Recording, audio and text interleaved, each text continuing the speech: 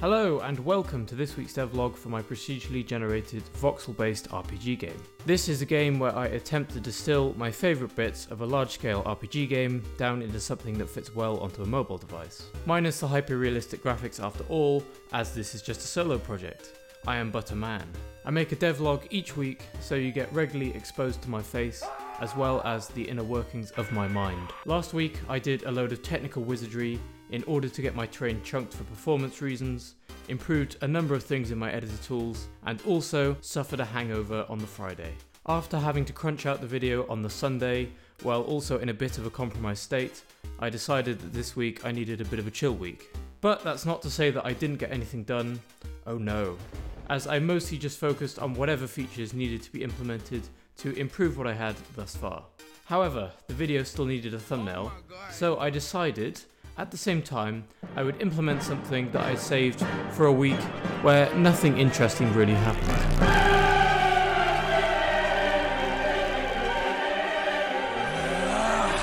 Behold the ultimate power!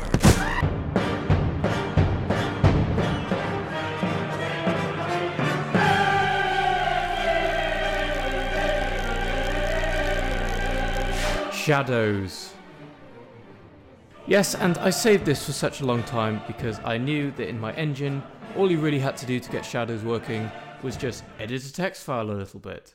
So it didn't even take that much work. But it does look cool.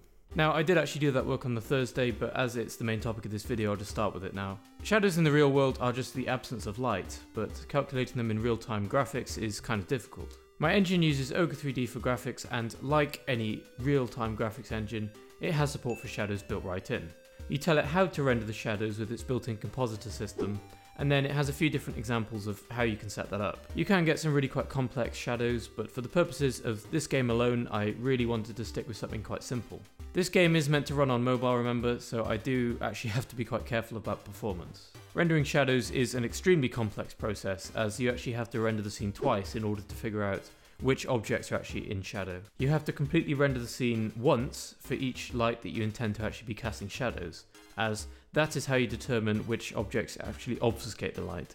So what I've decided to do here is probably the simplest approach you can take. I only want one light to be casting shadows, and that is again for performance reasons, and that one light is going to be the directional light, which is what essentially is meant to be the sun in the scene.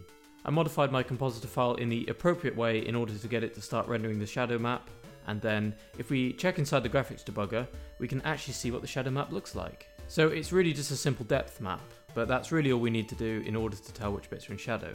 Obviously you can cut lots of corners when rendering this thing, you don't have to texture things or apply the pixel shaders to them, and you can also avoid other things like you can use lower resolution models. I don't do any of that here, but you can do it.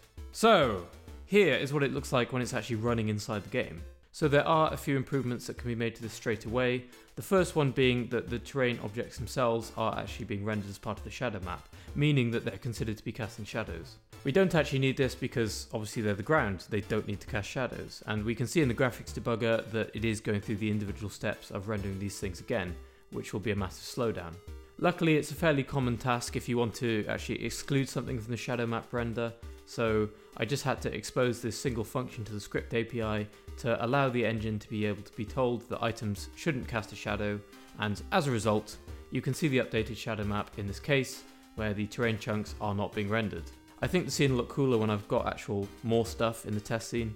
And also, here is what it looks like when running in the Overworld, which is where the gameplay really takes place. So, now with basic shadow support in place, I wanted to try and experiment with doing something even cooler with them. Have you ever heard of these things called clouds? A series I've always quite liked is the Pokemon Mystery Dungeon games, especially the older ones, they're pretty fun.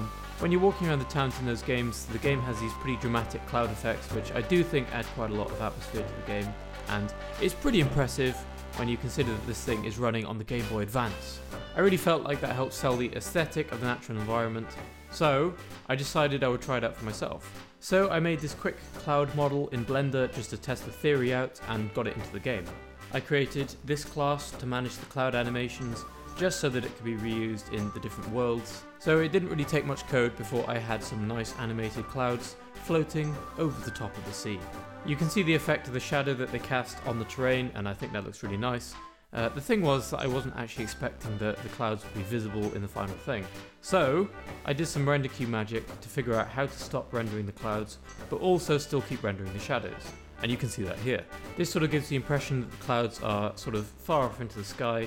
I began experimenting with the scale of the clouds a bit, just to try and get the effect fully shown, and then I realised that I had been a moron. So this is a game about voxels, i.e. everything is square. So why are the clouds round? So I made this replacement cloud in my voxel editor just to see what it looked like. I think it looked quite interesting, although I definitely intend in future I'll probably have a bit of variation just to help break it up. I mean, it fits the aesthetic, but I also don't think it's really in a production ready state yet, so I'll come back to that one later. For now though, it really just demonstrates the idea, and truth be told, there's all sorts of things I could do with this. I could potentially make the directional light sort of animate around the terrain itself to kind of give the impression of a day-night cycle. I also applied the clouds to the overworld scene just so you can kind of get an impression of what that looks like, and I do think it looks quite interesting, so I'm happy with how it turned out. So, with the shadow epidemic out of the way, here's what else I did this week. One of the things that I was actually missing in my level editor was the ability to actually save your edited terrain. I mean, I guess you need that, don't you? This is a level editor that I had to build specifically for this project and this game, so I don't actually really intend to spend too much time on it. It doesn't have to be amazing. But that's not to say that I don't need the ability to save the map, obviously. But as I've written this editor, I've also had to add support for more niche things to my engine, such as the ability to write and read XML files, the sort of more complex scripting functionality, and, as of recently, the ability to actually route files to the disk. Wait, you mean I didn't have that already? Okay, well yes, turns out I didn't have support for writing files to the disk. But there is a pretty good reason for that. The thing was that I was reluctant to add a lot of these features because I knew that there was a possibility that these things could be quite easily abused. The engine was written in a way that project files can be changed quite easily, as everything is ultimately just written in plain text. That of course is intended to make things easy for stuff like modding games. But when you include support for modding games, you also open the door for potential bad actors, who might do things like sprinkle in a little bit of file system abuse here and there, you know, just a little bit.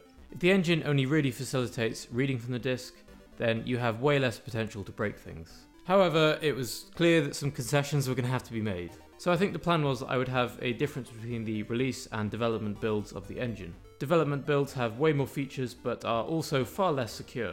They are generally slower as they do more sanity checks, but really they're just there to let the user develop things. They do offer more features anyway, such as unit test projects, a proper physics visualization system, and a script debugger, among other things. But one of the decisions I made going forwards was that I'll only allow full file system access to the developer builds of the engine. So really that is there to help facilitate the development of tools, which is essentially what I'm trying to do. Release builds have as much stuff stripped out as possible in order to make the engine run as fast as possible, but also more securely. The only place where release builds will be able to write unencumbered will be the saves directory, which is just a designated place where the project obviously needs to be able to save certain files as part of the save system, so it can do whatever it wants there. That's the plan. Other than that, it will be as locked down as possible in order to help avoid many of those security issues. Right now though, none of those checks are actually implemented, although I hope they will be at some point in future, hopefully by the end of the year. So with that preamble out of the way, I set about being able to write things to a file using my already existing file class, which was previously just used to read things. This wasn't really so bad, as all I ultimately had to do was just piggyback off the top of C++'s fstream class. Now I had the ability to splunge out a file. I decided that I would update my terrain tool with the ability to write the terrain data. I don't really know why I had to say that, because that was the obvious next step. I could now make an edit in the scene editor and finally see it reflected in the actual game, which was really cool. And I would just like to remind you, please do not pay too much attention to this terrain shadows issues. It is unrelated and will be fixed at some point later. I just haven't really had the time yet. With that, I ceremoniously threw out everything related to the old terrain system, as now I had no use for it. I did want to do some work with some general improvements now, so one of the first things I did was fix an issue where if you click the edit button, it would sometimes crash. This was because the UI wasn't actually consuming the input and ultimately it was just performing a terrain edit. So I moved some of the code around to get it to not trigger anything when the mouse is in a sort of compromised position. Secondly, I added something that I should probably have had there from the beginning, which was the ability to paint on the terrain itself. Now, if you remember how voxels actually work, I'm not really painting as much as I am just replacing the voxels that existed there previously. My code was a little bit hacked in, so I did have to change some of it around. But I eventually had the ability to paint on the train and also added a few buttons to be able to switch between the few modes. But now began the worst bug of the week, and it cost me a day. For some reason, when I was writing the voxel colours, there was a little bit of garbage data that was getting appended at the end. I had no idea why this was actually happening, and most of my time spent trying to fix it was just me trying to figure out why it was actually doing it in the first place. I eventually made the realisation that if I just used a single character to represent the voxel colours, then the problem didn't actually occur, which told me it was either something to do with file size or just issues with writing strings. See, previously the way that I was actually writing the string to the file was that I just had this function which would take a string and just dump it into a file. So my original concern was that maybe there was some limit on how big strings could actually be in Squirrel, which is the scripting language I'm using, and maybe that was causing some issues.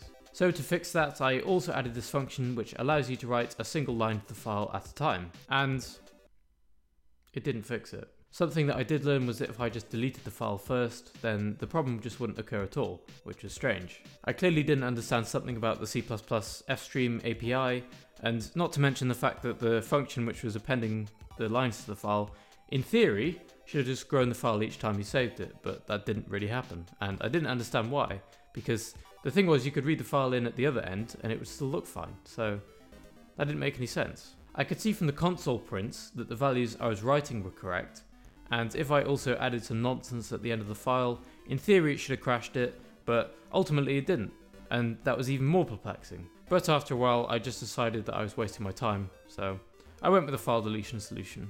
This was generally quite frustrating, but you know, whatever. As much as I want to understand what everything's doing under the hood, I'm really on quite a tight time budget for this, so if that fixes it, and it's an editor tool that doesn't have to be perfect, well, whatever. It's probably good practice just to delete the file up front anyway, but I just didn't understand like why all those things couldn't just coexist, so And to be honest, I spent quite a bit of time this week just dealing with annoying issues with the editor, which is why I had to crack out the shadow thing that I've been saving for quite a while. Like this one, where you edit the position of an object and it ends up in the wrong position when you save it. Or this one, where painting colours actually just paints voxels. Hooray! Anyway, I did manage to fix both of those things. They were just a few examples of stuff I had to deal with this week, but you know how it is. Game dev is hard.